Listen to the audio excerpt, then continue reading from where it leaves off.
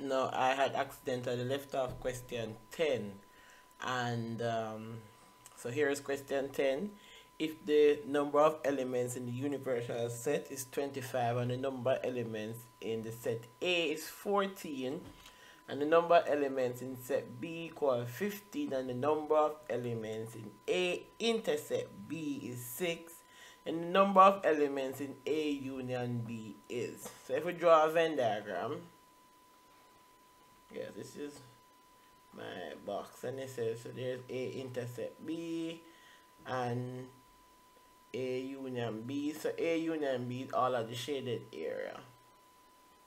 Alright, so know that A is 14, B is 15, and they say that what the universal set is 25 and A intercept B is 6.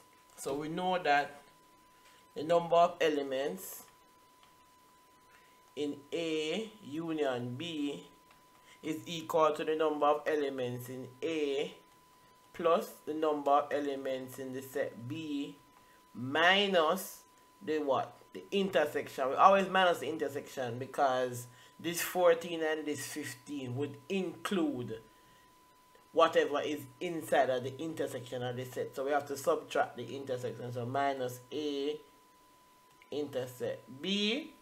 So hence the number of A is 14 plus the number of B is 15 minus the number of elements in the intersection, which is 6.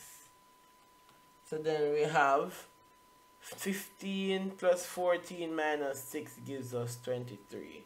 So our answer will be the number of elements in A union B would be C. And that's it.